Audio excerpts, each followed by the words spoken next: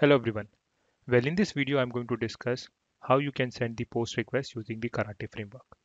So first of all, I'm going to create one more package for the post request. So just do a right click on the top level package and create a new package. And this package is just for the grouping purpose.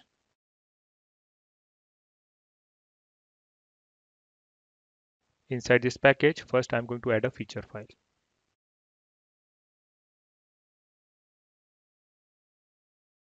Inside this feature file, I'm going to use the feature keyword followed by the short title and description. Then I will create the background section which will initialize the base URL.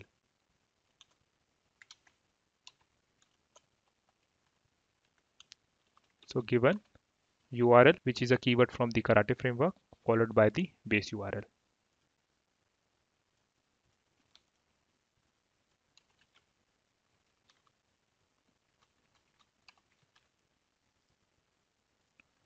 Then I'm going to create the scenario.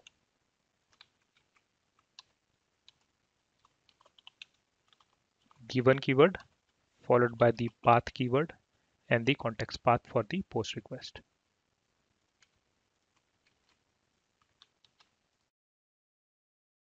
Now I need to specify the request body. To specify the request body, I'm going to use one more keyword which is coming from the Karate framework, that is the request keyword. So this keyword is going to attach the request body along with the request. So here you need to specify the request body and it should be in a single line. So this is our request body in JSON format.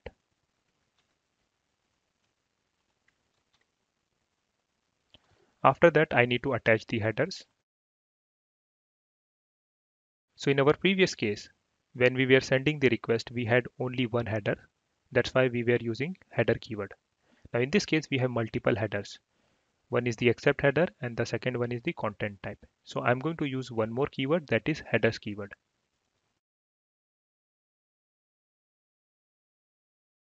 So this keyword is used when you want to attach multiple headers along with the request. And then you need to specify the header in the form of key value pair,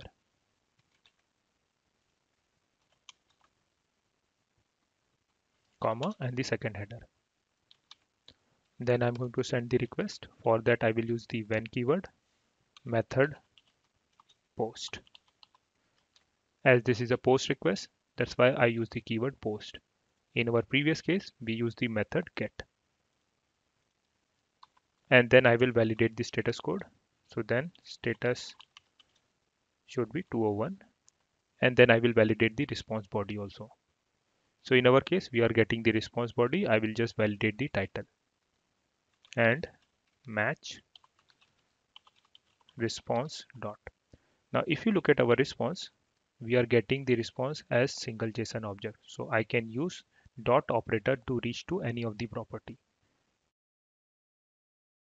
So I will use response dot job title and this should be equal to this value.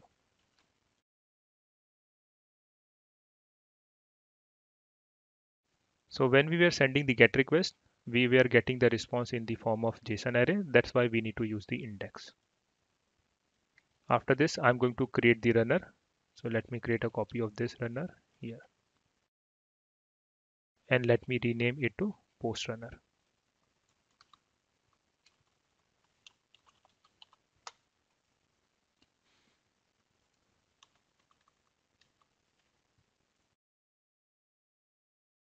And then I will add this feature file to our runner.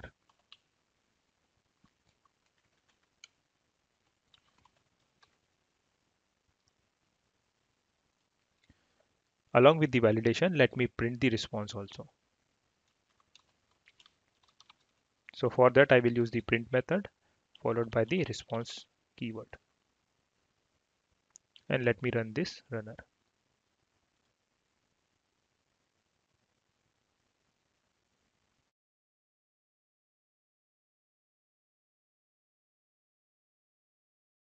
So our request is successful.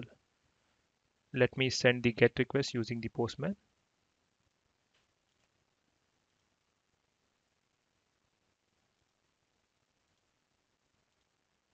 Okay, so this is the entry which we just created. In the similar manner, you can send the request with the data which is in XML format. So I'll just create one more scenario for that.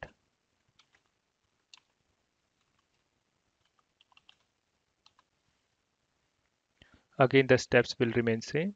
Only the request body and the header will change. So this is our request body. As I mentioned earlier, we need to specify the request body in a single line.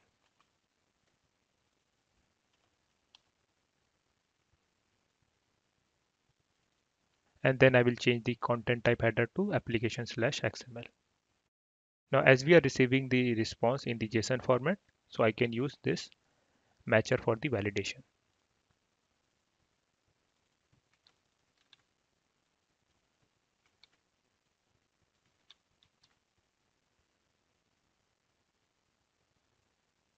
And let me run the runner. Okay, our both the scenario are passing. Let me send the get request from the postman. And now we should see the entry for job ID with 7.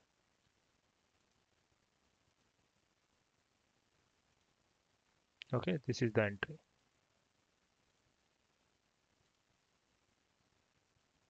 Now let me create a duplicate copy of this scenario. In this scenario, I'm going to receive the data in the XML format. So I'll just update the header and update the job ID also.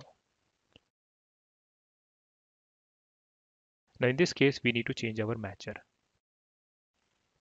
So the matcher will be response keyword /job /job ID.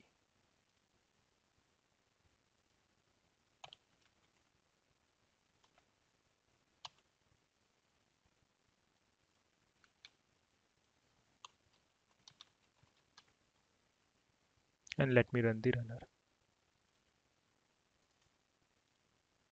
All the three scenarios are passing, and this is the response in the XML format.